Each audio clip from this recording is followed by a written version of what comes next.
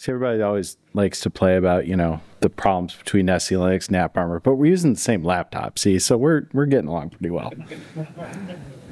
Anyway, all right. There we go. What's that? Reformat laptop. Yeah, exactly. Well, I didn't trust the USB. I'm still not going to take USB stick from him, but, I'll download off the web, right? Anyway, so welcome. I'm here to give kind of an update on SELinux. The last talk was 2 years ago at LSSEU, so September 2023. And apologies, we're running a little behind, so I'm going to go a little quicker than planned, but we do have a BOF later this afternoon, so if you have any other questions or something in depth, if I punt you off to the BOF, just come by there and I'll be happy to go into it in more detail. But anyway, so SELinux is a pretty mature technology at this point.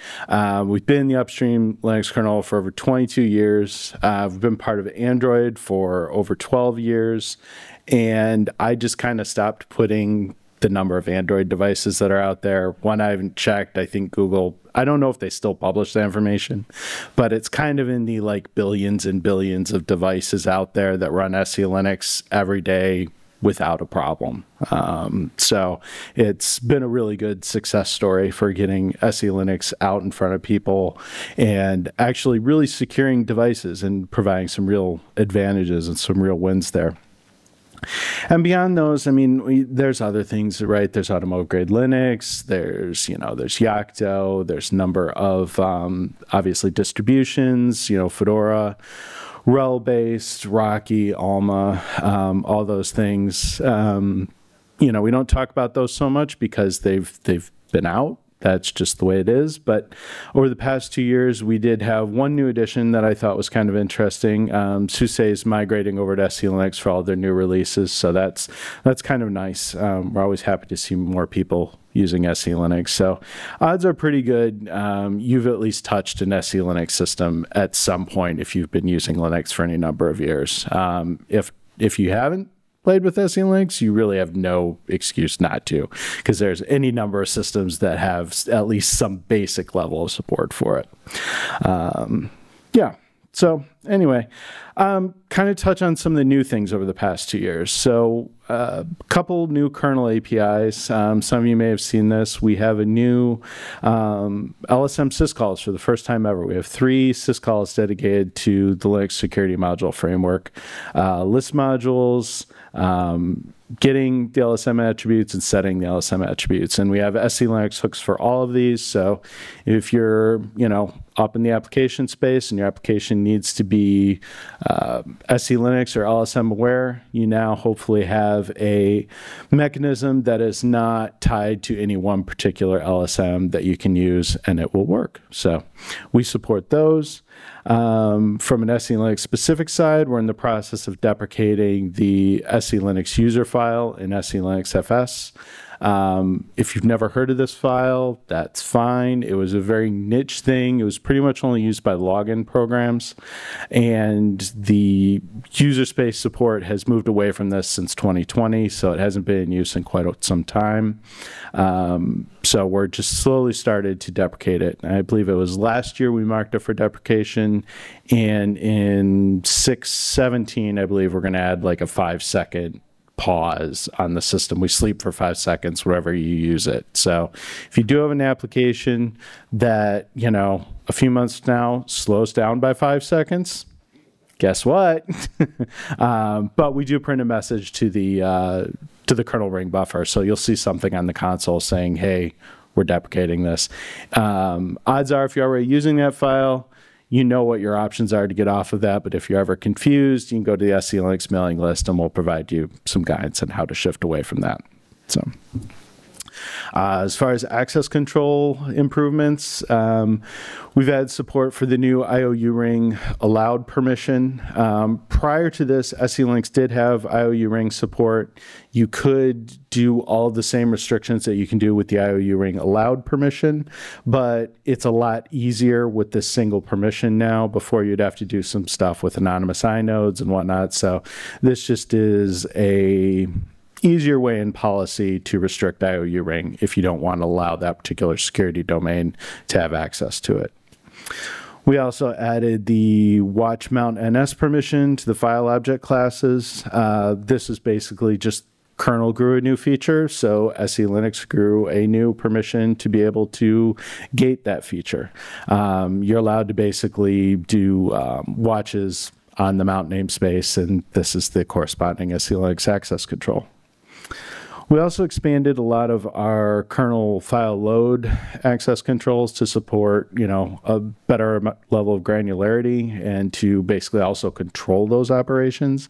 You can see we've got permissions for loading firmware, kexec, both the kernel image and the initramfs, as well as kind of a generic policy load. So basically, if you're loading some sort of policy into the kernel, it's going to call this access control check, and same thing with a certificate load. And we've also got some performance improvements because despite popular opinion, we do actually care about performance. One of probably the nicer things was that we added a per task directory caching mechanism that in some workloads will reduce the SELinux pathwalk overhead by about 40%. So that was kind of a nice win. Doesn't require any changes or any work on your behalf. Your system will just go a little bit faster now. In that same vein, we made some improvements to our hashing tables. One of the advantages of being a more mature code base is you have a better understanding now of how your system is getting used. So some of those decisions we made back in the early days around, hashing functions and a few other things, we can now take a look at in the context of how are these systems actually used. We tweak the hashing functions. We do a few other things. So we get a little better hash distribution. Performance gets improved, and some of these hashing functions are a little quicker anyway. We also, this is one that I think there's like 2 points in the slides where I tell you about stuff that's upcoming. It's not quite there yet. So this is merged into Linus's tree, but because 6.17 actually hasn't been released yet, you don't actually get to see this yet. But we added what's called a never audit per domain flag. So if you're familiar with SELinux policy development, you've probably seen the don't audit per domain flag, which don't audit will basically prevent you from auditing any permission denials, whereas never audit takes that a step further and says just don't audit anything. And that by itself maybe isn't that interesting, but what's kind of neat about this is when you combine this with the permissive flag, which you've probably seen, I'm guessing, this allows you to basically sidestep a lot of SELinux processing for a particular domain. Because if you think about it, if you're in permissive mode, you're not going to actually really enforce any of the security policy for that domain. And if you're not going to audit any of that, well, we just basically get to skip SELinux for that particular SELinux domain. So, if that's something that is appealing to you, like if you're doing something kind of like in an unconfined domain or something similar to that, this might be interesting. I wouldn't recommend this obviously for every domain because it's kind of pointless, but for certain niche use cases, you can have some nice performance wins from that. We've got a number of kind of boot-related improvements. We've got better support for NFS submounts before a policy is loaded. This is important because an SELinux-enabled system doesn't boot up with any inherent boot policy. You have to boot the system up and load a policy. And if you've got a stateless client or a thin client, something that's going to have an NFS root where you're going to load the SELinux policy, well, you want to be able to load that NFS root so you can load the SELinux policy. So we've got better support for that. We also have this concept of a user space initial SID, whereas similar to what I was just talking about, the system has to boot up and everything that executes on the system before it boots is just basically given a placeholder label that SELinux then fills in once you load the policy. And before, that kind of placeholder label was shared by both kernel threads and any user space processes that happen to start up and persist after you loaded the SELinux policy. Well, now we basically have two placeholder labels. We have a placeholder label for kernel threads, and we have a placeholder label for any user space processes that are running. So it allows policy policy developers that need to start a process very early in the boot process and have that persist after the policy is loaded. You have a new tool that you can use to help ensure it's labeled correctly. Kind of a niche thing, but there are some places where it's very useful. We also improved some of our sanity checking when you load the SELinux policy onto the system. Loading an SELinux policy, for obvious reasons, is a privileged operation. So we kind of played a little fast and loose with some of the sanity checks on there because we were just like, well, you have to be privileged to load policy, and so we just assume that you're not loading garbage.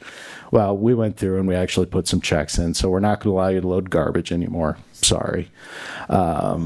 So yeah, not a big deal, but it's nice. If nothing else, what'll happen is if it is a bogus policy, it'll get caught earlier in the load process and you'll get a little better error message than you would before. We also now pre-allocate the SELinux status page.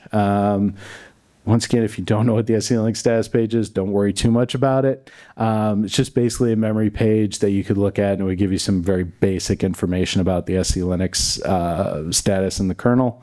One of those things was a sequence number, and for a lot of weird reasons, that page was allocated on demand, and so a lot of times it would miss the initial policy load on the system, so your numbering would look a little wonky, but we pre-allocate it now, so your sequence number is a nice 0, 1, 2, 3, 4, 5, 6, so it looks a little prettier now. Container and namespace improvements, because why not, right?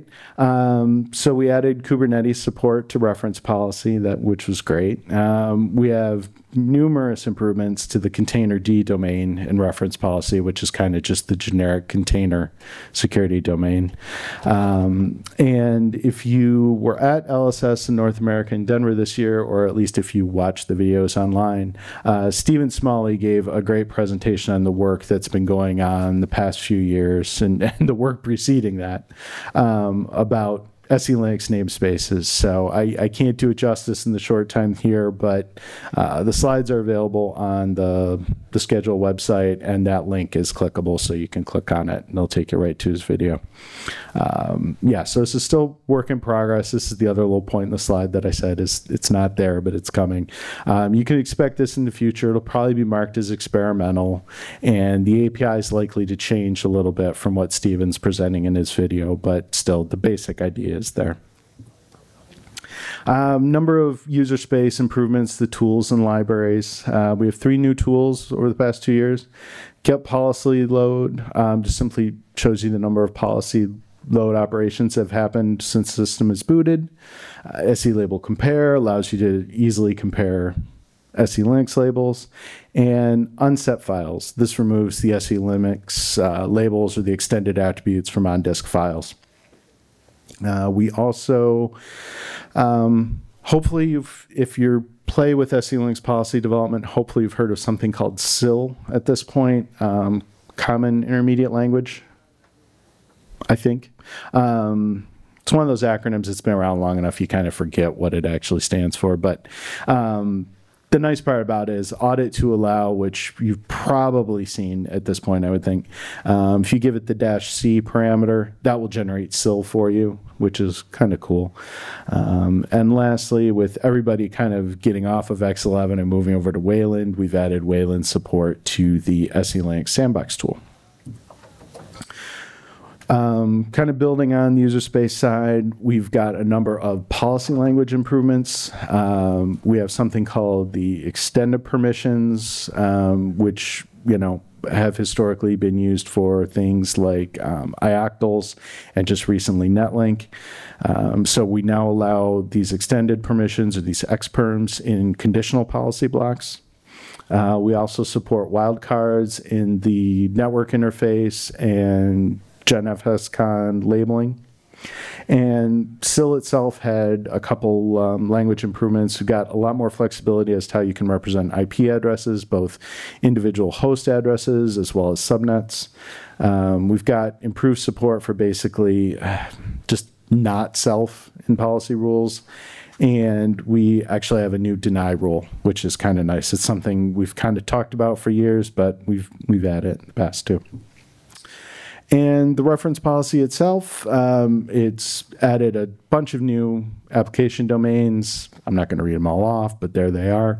We've got multiple systemd improvements, mostly just to keep up with the pace of systemd itself, making sure we have support for all the new bells and whistles that they add in.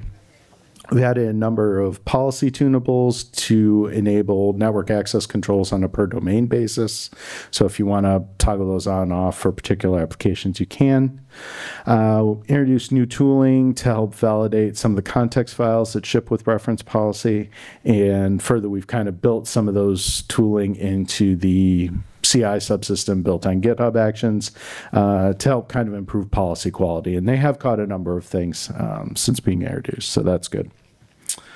We're also really lucky if you've never looked at the SELinux notebook. There's a link here. This was largely a volunteer effort.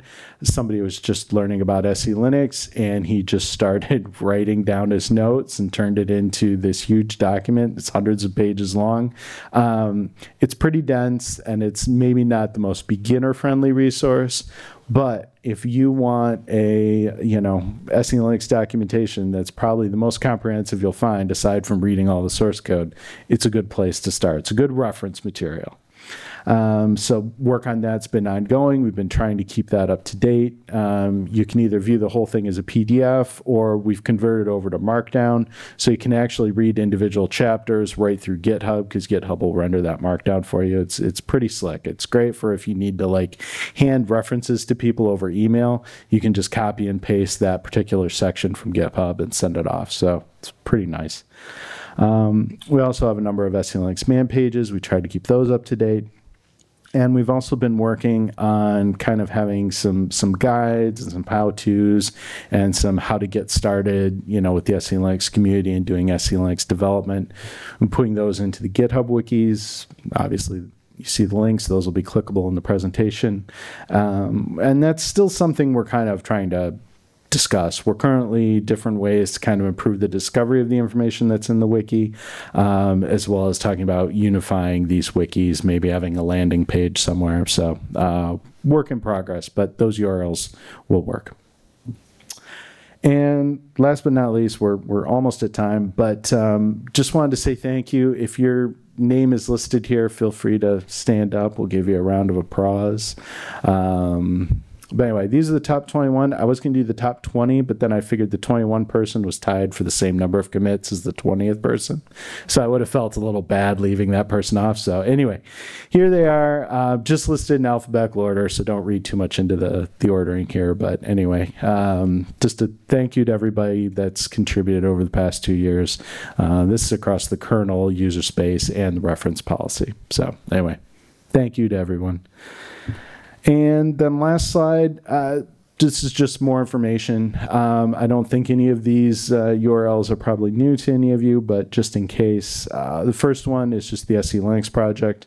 We've tried to kind of lump everything together in that one spot. So you'll have the kernel sources, you'll have the user space libraries, you'll have user space tools, which I haven't even necessarily talked about, around policy analysis, the reference policy. That's a good place to go. If you can only remember one URL, remember, github.com, SELinux project.